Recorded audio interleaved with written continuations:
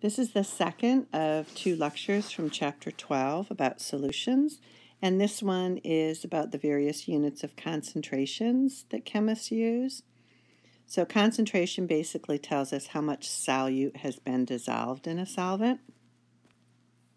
The four that we'll be focusing on, there are a lot more, is molarity, and that's by far the most important one, molality, mole fraction, and mass percentage. So we'll go over each one in a bit more detail. Here's a chart. They're all kind of in one place. This might be something you might want to print out. But there are some at the bottom that are very common in the consumer world, like parts per million. Sometimes you'll see that on food items. I know that water treatment centers use parts per million to track pollutants. And so basically, I want you to see the similarity in some of these. From mole percent on down, they're very similar in that they have the amount of solute on the top and the total amount of solute and solvent on the bottom. And so all of these are unitless, okay, because since they have the same units in the top and bottom, they cancel out. Anytime you see percent, it means you've taken the fraction and multiplied it by 100. And the only difference between mass percent, where you multiply by 100, and parts per million, for example, is instead of multiplying by 100 parts per million, the equation has you multiply by 1,000,000. So parts per million would be the mass of the solute over the mass of the entire solution. And instead of times 100 for percent, it would be times 1,000,000. And that would give you what you often read on the back of containers, ppm, parts per million. All right, so we're going to go over them one at a time. I'm going to start with molarity, again, by far the most important. The key to success in this unit and most of the ones remaining in this class are do as many calculations as possible. So it'll be especially important not only to make sure you understand mastering chemistry, but to work through the extra worksheets that I put in the content folder in class problem solving for any area that you think you need more practice on. The samples I'm going to give you here are going to be very straightforward, but as you know, I'm sure from past experience, just by rewording a problem, it can seem more difficult. So the more of these you work through, the better off you'll be. So again, look at the formula of molarity. It's important to remember that the symbol representing molarity is a capital M. Don't get that confused with a small m, which is molality. It's a shame they made those two words sound and look so similar to each other. So molarity is moles of solute, as most of these concentrations have solute on the top. Molarity has the entire volume of the solution. What do we mean when we say solution? We mean solute plus solvent. Anytime you see solution, you've got to add both the solute and solvent together. Mole fraction, as I said a minute ago, any fraction has the same units on top and bottom is unitless, okay? Anytime you see a fraction, the value should be less than or equal to 1. And mole fraction is simply the moles of your solute divided by the total moles of everything in the solution. Okay? You might ask, why do they have so many different concentration units? One of the reasons is molarity got to be very popular with chemists, very useful, but it turns out the value of it can change with temperature, and that's because it has a volume term in it, and volume can vary with temperature. So if chemists are doing an experiment at all and they're varying the temperature all over the place, they probably don't want to use molarity. They're probably going to move to some other unit, like mass percent, mole fraction, or molality. All right, so here's a very simple introductory problem on molarity. A 3.75 sample of sodium chloride, that would be our solute, is dissolved in water. The total volume is 768 milliliters. What is the molarity? Okay. If I were you, I'd try it on your own. Make sure, see what your weak points are right now. It's the best place to learn. I will go over how to make a certain molar solution in a couple of slides. But let me just point out at this point, typically what chemists will do first is weigh out the mass of the solute and put it in. This is called a volumetric flask, and that's a term that you need to know. Volumetric flasks are hand-blown, very highly precision made. They have this little etched line on them, which is made to a very, very precise volume. And so you would weigh the solute in. You'd add enough solvent, in this case water, to dissolve the solute. And you wouldn't want to add water all the way to the meniscus or all the way to the etch line yet, because this solute, sodium chloride, is going to take up some volume. So you want to completely dissolve it first so that it can take up the volume it needs to before you fill it. And then, of course, you'd fill it so the bottom of the meniscus lies right on that etch line. So let's look at the solution.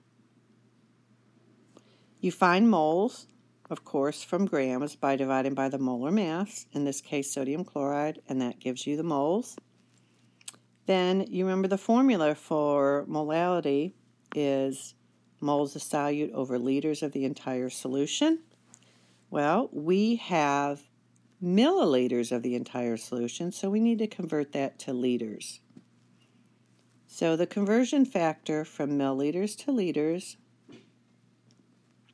there are 1,000 milliliters in 1 liter. Okay, so that would be 0.768 liters. So you would have to put it in liters, and that gives you a molar solution of 0.0835. Another introductory sample problem for mole fraction. Mole fraction, again, is moles of solute over moles of whatever's in the solution. Typically just one solute, one solvent, but sometimes there's more than one solute. And so go ahead and try to work this one out. Put the video on pause and see if you get the right answer. So the answer of this, you already know the moles of solute. That goes on top, 0.100 moles. The moles of the solute and solvent, the entire solution, go on the bottom. So we have 0.100, and now we need the moles of water. How do we get that? Well, we have grams of water. So again, getting from grams to moles, divide by the molar mass of water, 5.56 moles.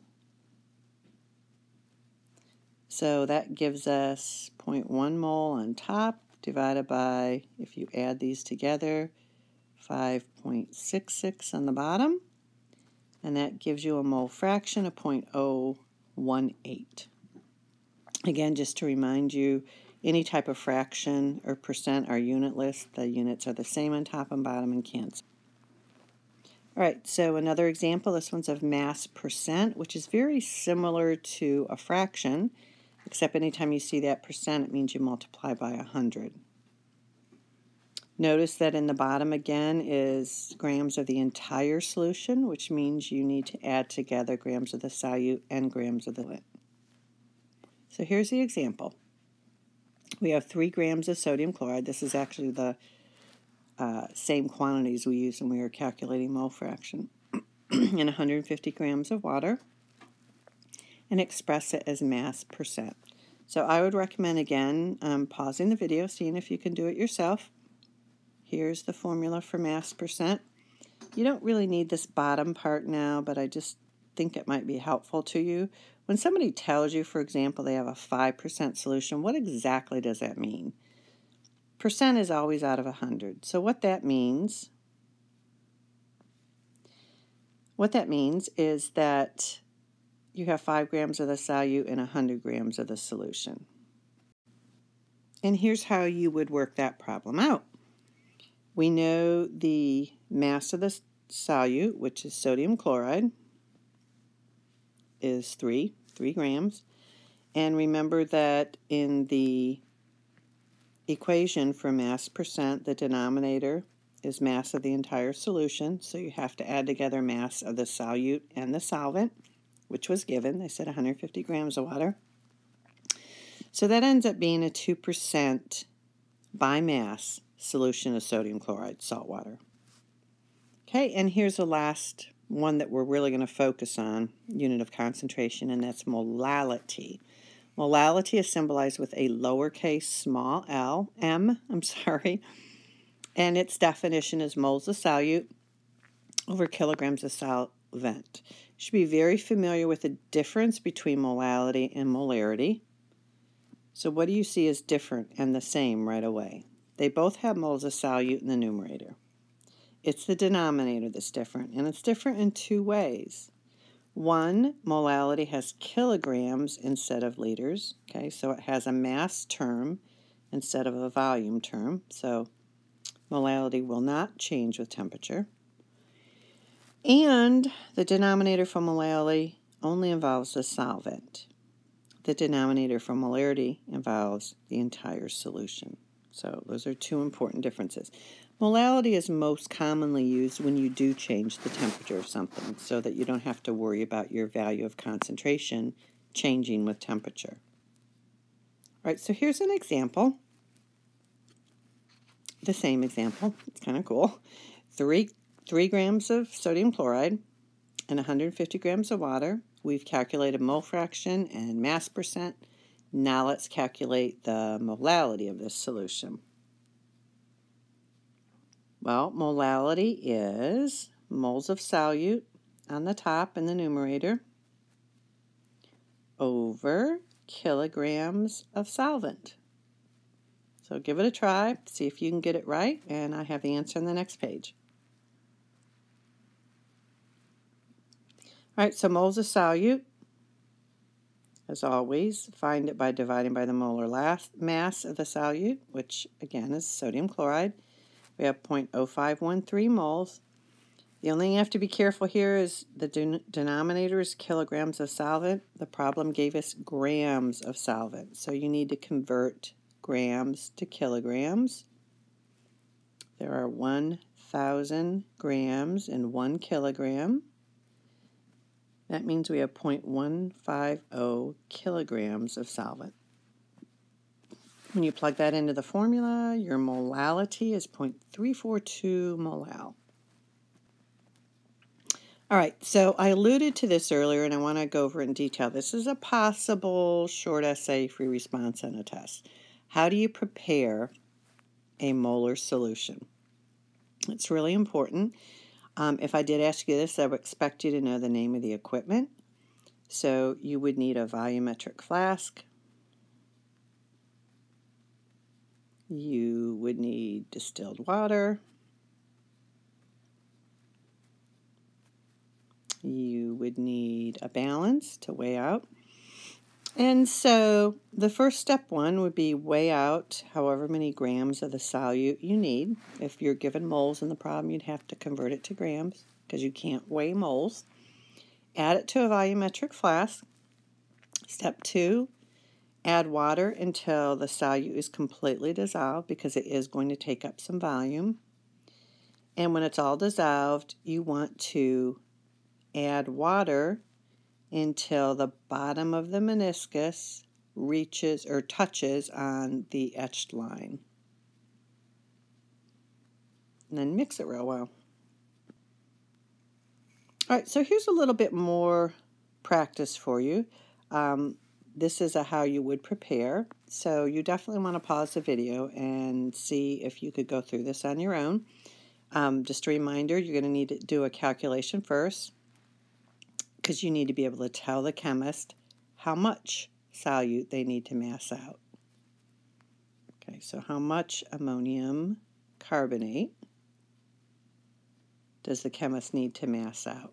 So you need to calculate that first. And then you need to give a stepwise, step 1, step 2, step 3 procedure for actually making that solution. And the answer will be on the next page. As I said before, this type of problem is 2 steps. One involves a calculation, and one involves a description, a stepwise procedure. So if you calculated that you would need 24 grams of ammonium carbonate, that's awesome. That's worth half credit. How did we get that? Well, I like to look at the formula for doing these calculations. Molarity is moles of solute over liters of solution. And so pretty much all of the problems you will do on molarity will give you 2 out of the 3 values. So either molarity or moles or liters. And your job is to find the third one. So let's look at what this problem gives us. It gives us that there are 500 milliliters of this solution. So it's basically given us the liters of solution. We have that. What else has it given us? It's given us the actual molarity value. So it's given us this. Okay? So what are we trying to solve for? We're trying to solve for the value we don't have, which is moles of solute. Okay? So some people who are not friendly with algebra like to think of this as a triangular problem. And if you to help you, if this helps you, if this triangle helps you, basically if you haven't used one before, it's when you have 3 variables in an equation, and whatever variable you're trying to solve for, you cover up. And so, let's see, they give us liters, so I'm going to circle that. This problem gives us liters, and they give us molarity. So we're trying to solve for moles. And this triangle tells you how to do it. So if you cover up the moles part on top, whatever you're trying to solve for, you cover up. That means you do the operation that's left, which is molarity times liter. If you're comfortable with algebra, then you need, obviously, all you would do is rearrange this equation to solve for moles. And that would be moles equals molarity times liters of solution. Okay, so now let's go ahead and do that operation. Moles equals molarities times liters. Here's molarity, 0.5, which was given to us in the problem, times liters, which was given us to in the problem. Cancel your units as you can.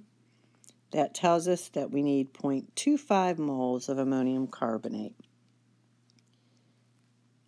Chemists cannot weigh out moles, so you always need to convert moles into grams. So if we have 0.25 moles of ammonium carbonate, in order to get to grams, we need to know the molar mass of ammonium carbonate. So get refamiliarized with finding molar masses. Make sure that you use masses off the periodic table to at least 2 decimal points to the right of the decimal. Okay, otherwise it's not precise enough. So look in your periodic table. Okay, you've got 2 nitrogen, 8 hydrogen, a carbon, and 3 oxygen. Okay, add those all together. You should get a molar mass of 96.09. And that will give you the grams of ammonium carbonate. Again, that is half this problem because the problem says tell how you would prepare. So there's your calculation. Your description is what I went over earlier. Step 1 is always mass out however many grams of the solute. Make sure you use it in a volumetric flask. And the size of volumetric flask you should use should equal the total volume of solution wanted. Add distilled water roughly to the halfway point, dissolve all of the solute, and then add enough distilled water until the bottom of the meniscus lies on the etched line. Here's another problem. This one is a percent by mass. Okay? First thing you want to do is write out the formula and decide what information you have and what you need. So percent by mass is equal to the mass of the solute, which is sodium hydroxide in this problem, over the total mass of the solution times 100. So what information do we have? Well, we know that the percent value is 14. We're trying to find the grams or the mass of sodium hydroxide. That's what we're trying to find. The total mass of the solution that we would like is 75 grams. And then don't forget the 100. Okay? So as always, you've got all variables needed, and there's usually just one left out, and that's the one you need to solve for.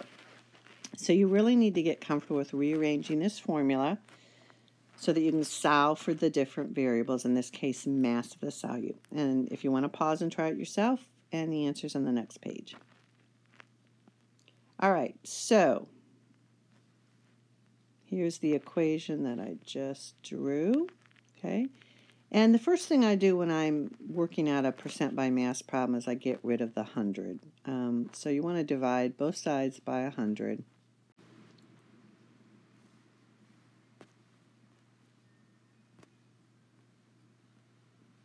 Okay, so that gives you that 0.140 equals the mass of solute over 75 grams. Now multiplying both sides by 75 grams gives you with the following. And so that means that if you wanted to prepare 75 grams of a 14% solution of sodium hydroxide, you would need 10.5 grams of sodium hydroxide. Now the problems get a little trickier, but I just want to give you a flavor for how they're going to get ramped up and try to encourage you to work a bunch of problems. Remember that your textbook, the end of your textbook, has all sorts of sample problems too, as well as, like I said, I'll load some into the content folder called In-Class Problem Solving. But anyway, it's important that you know how to convert from one unit of concentration to another.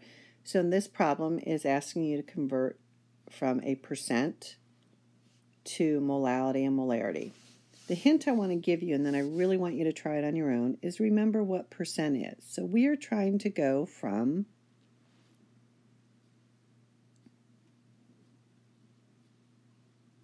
okay, so a generic way to write that is 3 grams of H2O2 over 100 grams of, remember it's total solution, so it'd be water and hydrogen peroxide. H2O2 is hydrogen peroxide times 100.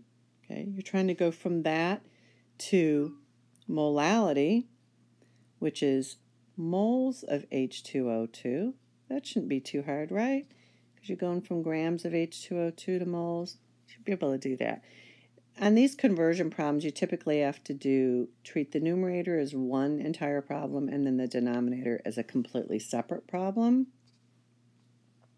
Denominator of molality is kilograms of solvent, which is H2O.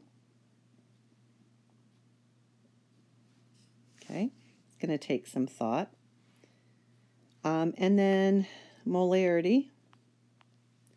So moles of H2O2, should already have that from the first problem, divided by liters of total solution. So that'd be liters of H2O and H2O2. Okay, do what you can on those first by putting this on pause, and then I'll have the answers for you. So most of the time when you're working out conversion from one concentration unit to another, you have to make some assumptions, especially if you're working by mass. Go ahead and just make the assumption, in this case we have a 3% solution, that you have 3 grams of solute in 100 grams of solution. Okay, that'll allow you to actually have numbers to do calculations with. So then after making that assumption, so in this case 3 grams, or when I first worked this out, I guess I converted that to out of 1 gram. As long as the ratio is the same, it's still 3%. So I divided both these by 100, so it'd be, you would have 0.03 grams of solute in 1 gram of solution. So once you have a gram amount that you've made an assumption with, you can convert that to moles by dividing by the molar mass of hydrogen peroxide. And there you have moles of hydrogen peroxide, and that you need moles for molality and molarity. So now the tricky part is getting the denominator of these. For molality, the denominator is kilograms of solvent only, which is going to require some thought because you have the mass of the entire solution, which is solvent and solute. How do you separate that out? It means you have to take the denominator from percent and break it down into what part of it is due to the solute, which is hydrogen peroxide, and what part is due to the solvent. So the grams of total solution, I'm running out of room here, is solvent plus solute, right? You know the grams of the entire solution. In this case, we're going to say 1 gram, okay, if you use this assumption up here. And we just calculated, or we know from the numerator, the grams of solute, which is 0.030 grams. So you can then calculate the grams of solvent. I'm kind of just cramped. So grams of solvent in this case is simply the 1 gram of the entire solution we have from up here, subtracted from the grams of the solute that we have, which is 0.03. That means that the grams of solvent are 0.97, and if you remember the equation for molality, the denominator is in kilograms, not grams. So you need to convert grams that you get to kilograms. And when you do all of that, okay, you get that the molality is moles of solute over kilograms of solvent, 0.91 molal, little m. Don't be concerned if you're confused by this whole thing. Consider this an introduction, start working problems, and if you don't get it right now, you will, I promise. All right, so now we still have to convert that percent by mass value to molarity, okay, which is moles of solute, which we already have from the last calculation, yay, over liters of entire solution. All right, moles of solute we already calculated, okay? Remember that we're assuming we have a 3% solution of hydrogen peroxide, which we're going to say means 3 grams of hydrogen peroxide per 100 grams of water times 100, which simply means that the ratio of hydrogen peroxide to solution is 3 over 100, or 0.03 over 1, which is what I used when working this out. All right, so using that, again, we get the moles of hydrogen peroxide, and that's our numerator. Now we have to get liters of the entire solution. This is an important point to listen to because this otherwise will mess you up later. In order to get from grams of something to milliliters or liters of something, you need to know the density. The density will convert from grams to milliliters or vice versa. The density of pure water, if you don't remember, is 1. That means 1 gram of water is exactly equal to 1 milliliter of water. So most dilute aqueous solutions will have a density very closely to 1. I should have added this in the problem and I didn't, but I had wanted you to assume that this dilute solution of hydrogen peroxide has a density of 1. So what that means is that the 1 gram of solution that you have here, since the density is exactly 1 gram equals exactly 1 milliliter of solution. 1 milliliter of solution is 0.001 liters, and now we have all of the information we need to calculate molarity, which ends up being 0.882. Here's your chance, and I cannot emphasize enough the importance of trying to do this on your own. So I would get a piece of paper, a pencil, write all the equations out that you need to know. Go back and listen to the problem I just worked out if you want, or refer to your textbook if you want. But please try to do this on your own, okay? That's really important. And then on the next page, I will show it worked out for you.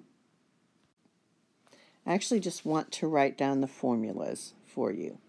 This has you starting with percent by mass, and so what do we know? If something is 7.5%, that means there are 7.5 grams of the solute.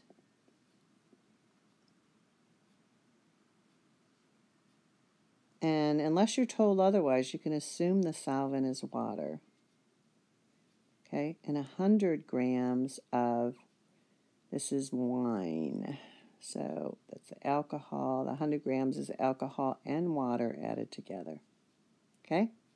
So basically the ratio that you're dealing with, the assumption you're making for all of the rest of your calculations is based on this ratio. And you're trying to get molality, which is moles of the ethanol, over kilograms of water. And what else? So mole fraction, a little bit different. So mole fraction is moles of the solute, which is ethanol, over total moles. So that means the denominator would be moles of ethanol plus moles of water. Okay, good luck. Here are the answers. If you got them, hooray, that's awesome. If not, try to figure out what you did wrong. I'm going to add in a couple pages where I show the work, so you can skip the next 2 pages if you got the right answer, or if not, you can listen to them. All right, so I'm going to try to find molality first. So this would be part A of that question. And since it's 7.5% solution of ethanol, I'm going to assume that I have 7.5 grams of ethanol and 100 grams of solution. The problem was nice enough to give you the molar mass of ethanol, so here are my moles of ethanol. So for molality, as well as for mole fraction, what I need in the numerator are the moles of ethanol, so that was an easy one. Now for molality, I need kilograms of the solvent, which is water.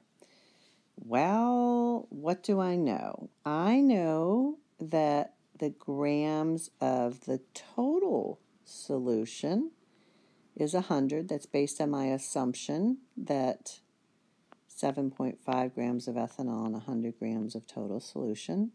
Okay? And that 100 grams equal grams of ethanol plus grams of water. Whoops. All right. But I know grams of ethanol. So that works out. It is 7.5. So I can figure out grams of water. Yay! So 100 minus 7.5 is 92.5 grams of water. I'm all set. Molality, however, wants kilograms, so how do I get from grams to kilograms? Move the decimal over 3 places or divide by 1,000. It's 0.0925 kilograms. Okay, there we go. So molarity is 0.16 moles of ethanol divided by 0.0925 kilograms of water. And that's 1.7 molal. We say 1.7 molal. That's off a bit. I just looked back at the answer, and the answer said 1.76. So I made a little math error someplace. I'm not going to worry about it now because that is the correct procedure. Now I'm going to go ahead and calculate mole fraction for you on the next page.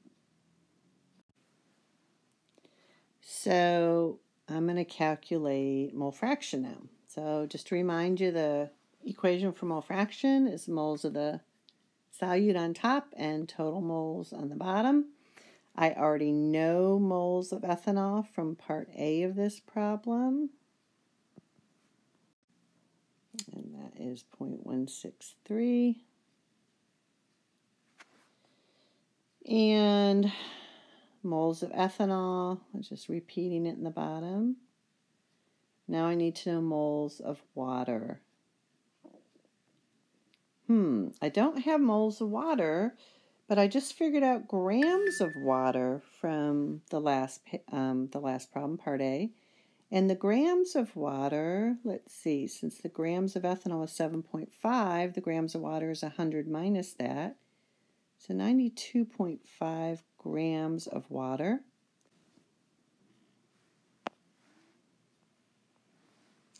And if I want to get moles of water from that, I'm going to divide by the molar mass of water, which is 18.02 grams per mole. Grams cancel, so I have moles. And if I punch that into my calculator real quick, I get 5.13 moles of water. And let me go to the next page. So now I have my mole fraction.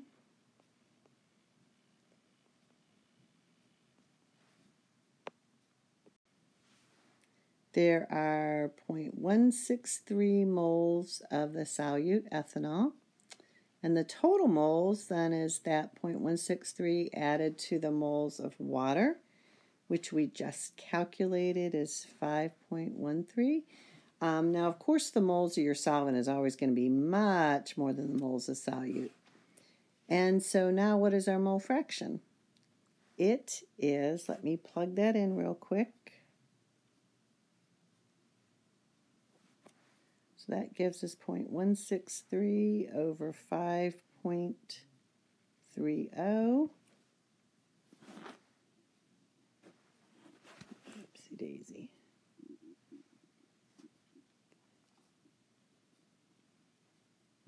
All right, so our mole fraction in this case is 0.031. Remember, it's unitless. The units are the same in the top and bottom, so 0.031 is the mole fraction. So I really should have introduced density a few slides ago because you do need it to convert from some concentration units to others, but better late than never, huh? So as a reminder, if you're fuzzy on it at all, you definitely want to make a note of it. Density is mass per volume. Typically, the most common units for us are grams per milliliter. That allows you to convert from units of volume to units of mass or vice versa.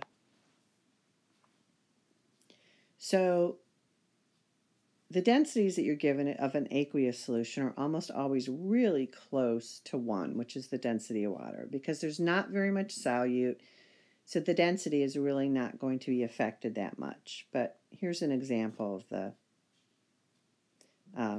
type of density you'll get for an aqueous solution, just barely over or under 1. So we have a 12% sulfuric acid solution, and they're asking for molarity. So again, another chance for very good practice. See if you can work it out yourself first. Working this problem out, since it's 12%, hopefully you're comfortable with doing this. That means we can make the assumption 12 grams of the solute and 100 grams of the total solution. So remember, the total solution is the H2SO4 solute plus the water as a solvent. We already know how much of that 100 grams is due to the solute, so we can figure out how much is due to the water. 100 minus the 12, and that gives us how many grams of water. That's a handy thing to do right away, because chances are, if you're doing unit conversions, you're going to need that value. Remind yourself of the formula for molarity, which is what we're trying to convert to. It's easy for us to get moles of the solute. We just take that 12 grams, divide it by the molar mass of sulfuric acid. Bingo, we have moles. Liters of the entire solution, which is what the denominator is for molarity. Okay, this is where you really need to pay attention. What do we have? We made the assumption that we have 100 grams of solution. If we're going to do a molarity solution, we need not grams of solution, but liters or volume of solution. How do we convert from grams, which is mass, to liters, which is volume? We use the density, okay? So we have 100 grams of solution. We use the density as a conversion factor. They said density is 1.080. That means there are 1.080 grams of the solute of the solution in 1 milliliter of the solution. Grams cancels. The math here is 100 divided by 1.080. That tells you that 100 grams of solution is equal to 92.6 milliliters. Okay? Because molarity uses liters in the denominator, not milliliters, we have to convert the 92.6 to liters. And here we go. We calculated moles of H2SO4 to get molarity divided by the liters of solution after doing the density calculation. And here we go. Molarity of the solution is 0.132. That is it for this second lecture. There's one more in Chapter 12, and that's on colligative properties. It's really working with molality in depth. So now it's time to work problems, and I can't emphasize enough that's the key to success. Work as many problems as you possibly can. Molarity, molality, percent by mass, and mole fraction, in addition to doing unit conversions also. And when you're ready, go ahead and try to take the test or the quiz, the practice quiz in learning catalytics.